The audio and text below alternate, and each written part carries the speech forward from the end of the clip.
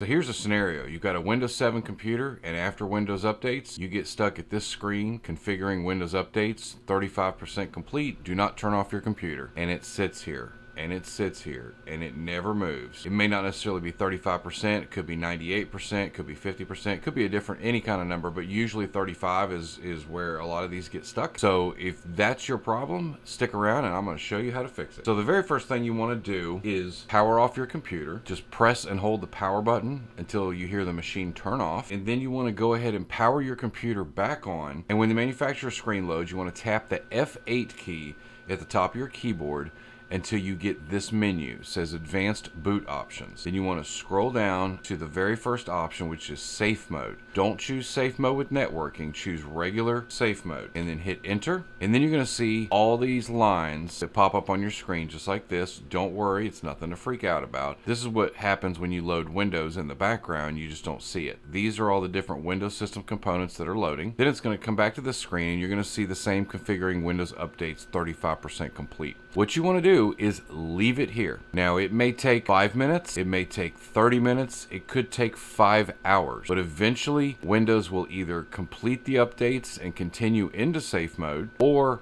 it will blue screen on you. One of those two things is almost always going to happen. If that's the case, leave your computer here, be patient, go do something else, and when it finally loads, I'll show you what to do to keep this from happening again. So after about an hour and 15 minutes, Windows finally loaded, which means whatever Windows needed to do to figure out what it needed to do, it figured it out. So the next thing you're going to want to do is you're going to want to disable the Windows Update service in safe mode. Go to your Start menu, go to Run, and type in services.msc and hit enter. It's going to bring up your Windows Services Manager. Scroll all the way down to Windows Update, double click on it, change it from automatic to manual, then click apply and OK. Close that window. And the next thing you want to do is we want to go and delete all the downloaded Windows Update files. So from your Start menu, click on Computer.